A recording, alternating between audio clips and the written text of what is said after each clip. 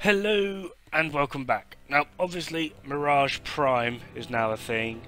Boo! I mean, yay. Admittedly she does look absolutely fucking amazing. Got a bit of a Devil May Cry theme going on, I kind of feel. Particularly with Eclipse active when you're in the shadows. To me that looks frigging awesome. So I've gone for a bit of a demony feel with the whole fashion frame.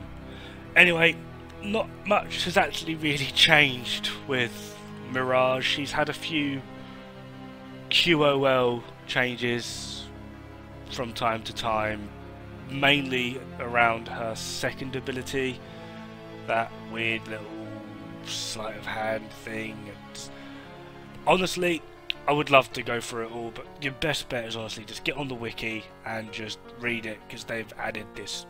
Well, the jewel's been out for a while, but there's a jewel that does one thing, and then there's the booby traps within a certain radius of the activation that do another thing, and depending on what it hits, whether it be laser barriers, lockers, security cameras, corpus turrets, fortress turrets, Orokin turrets, fortress scanners, Orokin void laser consoles, and just pickups as well, and zip lines, which I actually didn't know reading it now. But if you want to know completely what it does, it's all on the wiki. There is far too much there to read. You've obviously got Eclipse, which can bolster your damage up to like 750%, although the one thing people seem to forget is you then need to take into account your mirrors.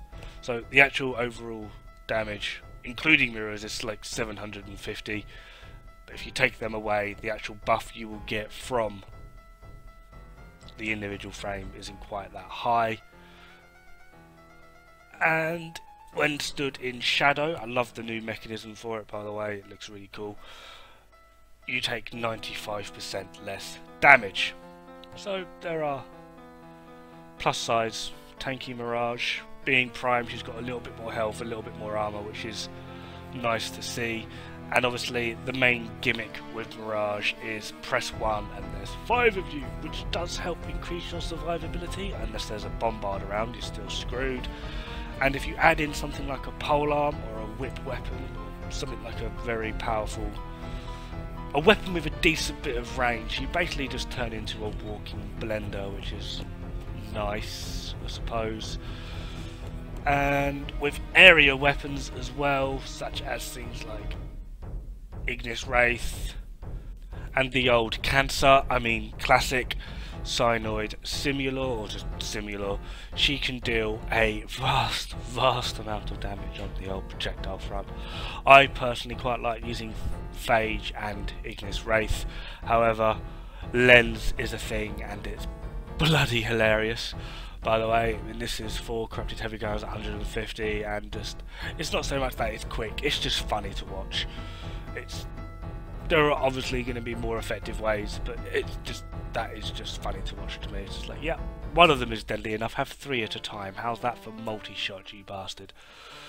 So obviously we've got the classic Prism, which I don't really tend to use anymore, so I have actually swapped out Natural Talent. I find the casting speed of the rest of her abilities to be absolutely fine. I only really had Natural Talent on there because of Prism, but I don't really use it anymore. Since Blind has now become Line of Sight, I go for a much more sort of utility build to keep up the 1 and the 3, although I'd never try and activate them together. I have them in sort of like halfway between each other, so I've always got at least got 1 active then, and depending on what level I play at, I switch out her augments. If I'm at lower levels, like 60 and below, I go for Hall of Malevolence, particularly with something like Ignis Wraith, because every time I kill something, which is all the time, it increases my mirrors damage by 5% up to 50%, which does really help. And at higher levels, I go for the Explosive Ledger Domain, which does help just in general as CC, because obviously there's a lot of cold procs going on. So as I said, my build hasn't changed too much. Energy Siphon, Power Drift in the top 2.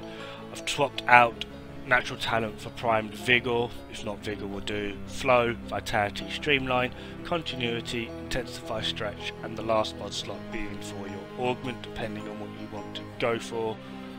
Like I said, lower levels I use Hall of Malevolence, a bit higher up I go for Explosive Legend Domain. I've not had an excuse to use Total Eclipse to help buff my allies, but I'm sure I'll have it at one point. Anyway, thank you very much, and see you pretty soon. Have a wonderful Christmas, and don't get too fat. Ta-ra!